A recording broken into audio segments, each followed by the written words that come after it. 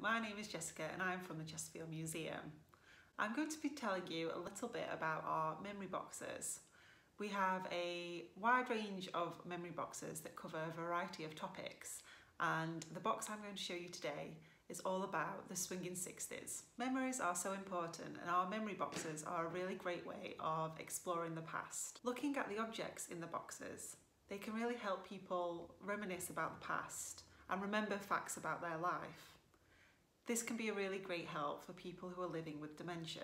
Our memory boxes cover a wide range of topics, and they can really help engage, support and share those special memories. Memories are so important because they help make us who we are. So I'm going to show you the first object now. The first item from this memory box that I'm going to show you is this Dandy comic. This comic is from September the 5th, 1964, and the front cover features Corky the cat, who was a popular character in Dandy comics. Dandy was one of the most popular comics in the UK, and at its height of popularity was selling over 2 million copies a week. The Dandy featured really famous characters such as Desperate Dan and Corky the cat, and these two characters actually featured on the very first issue of the Dandy. The Dandy was in circulation for a really long time, from 1937, and only stopped fairly recently in 2012. And this comic says that it came out every Tuesday. Some people collected Dandies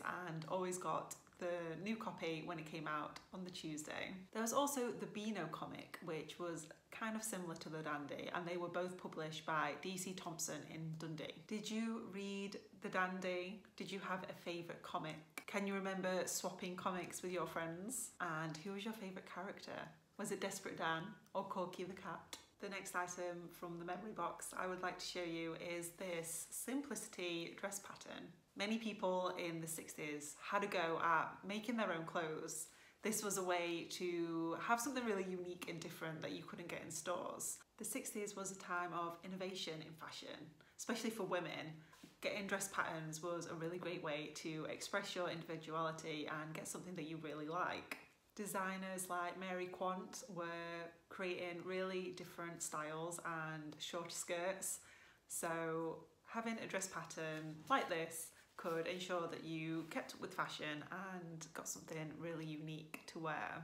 This yellow dress was handmade by somebody in the 60s, and you can see the care and the detail that has been taken on the stitching and creating something really special to wear. The pattern of the fabric is this beautiful yellow and really striking, and the shape of the dress is a typical 60s style. Twiggy was a huge icon in the 60s and impacted fashion and the way people wanted to dress. Here is an image of some more 60s fashion, and you can see the really bold colours and patterns on these dresses. It could be quite exciting going to a large store such as John Lewis and looking at all the different fabrics on display and choosing the right colour and the right pattern for your next dress that you're going to make. Did you ever make any of your own dresses? Where did you go to buy your material? And can you remember taking dressmaking at school? The next item to show you is this Kodak Instamatic Camera. Photography was quite a popular hobby in the 60s, and a lot of people did have a camera such as this, or a Brownie that Kodak also made. The Instamatic camera in particular was actually released in 1963 by Kodak and became really popular. The Instamatic camera was really successful, and between 1963 and 1970 over 50 million cameras were produced. Many other manufacturers of cameras brought out a similar kind of product to capitalise on this. Using a camera like this, you would take snaps of family holidays or special occasions, and because you couldn't get very many pictures on the film, you had to really consider each and every picture. When used outdoors in fairly bright conditions and not too close to the subject, you could actually get a really good photograph using a camera like this. Photographs were often called snaps, and once you had finished the film, the spool would actually have to be taken to a pharmacist such as Boots, where they would then develop the pictures, and this could take up to a week or so. So the anticipation of waiting for your photographs to be developed Could be quite exciting, looking forward to what you'd actually taken the pictures of. It could be quite expensive at the time, so you may only have 2 spools from a holiday, so it made each photograph all the more special. Did you have a camera similar to this one? And can you remember waiting for the photographs to be developed? Of course, this memory box, all about the 60s, had to have a tribute to the Swinging Sixties music scene. The next item is this 45 single record, or a 7-inch record. This type of record was really popular in the 60s, and every Saturday a lot of music lovers would go out and buy the newest singles. Bands like the Rolling Stones, the Beatles, and artists like Elvis Presley and Cliff Richard were really big in the 60s and sold millions of copies of their records. This first record here is Jimmy Mac by Martha and the Vandellas. You can see it comes in this really nice purple sleeve. Sometimes the records could actually be different colours as well, but this one is just a black one. And you can see there is also another song on the other side.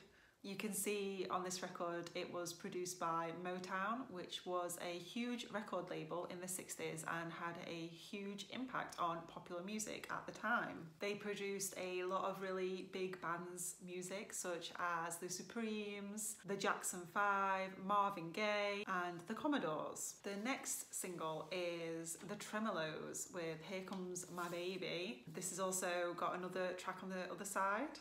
And this was a really big hit in the UK in the 60s when it was released. This final record here is by the Monkees, who were really big in the 60s. They also had a TV show named The Monkees that they starred in as well. Can you remember going to buy any singles? Who was your favourite band or performer? Do you have a favourite song from that time? This image is from the 1966 World Cup. Everybody is celebrating with huge smiles because England have just won the World Cup. This is the first and only time England ever hosted or won the World Cup. The final match took place on Saturday, the 30th of July, 1966, and the match was England versus West Germany. Geoff Hurst, who wasn't even meant to be starting that game, actually scored a hat-trick, which is the only hat-trick scored in a World Cup final. The British television audience of this event was 32.3 million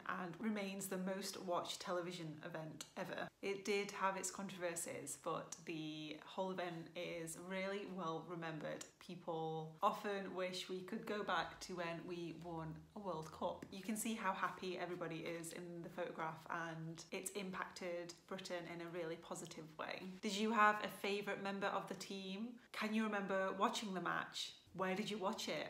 Were you at a friend's house? Were you at the pub? Did you actually go to the stadium? Did you and your family cluster around your television set to catch the winning goal? I would like to thank you for looking through this memory box with me, and I would like to leave you with a famous quote from that 1966 World Cup final. They think it's all over. It is now.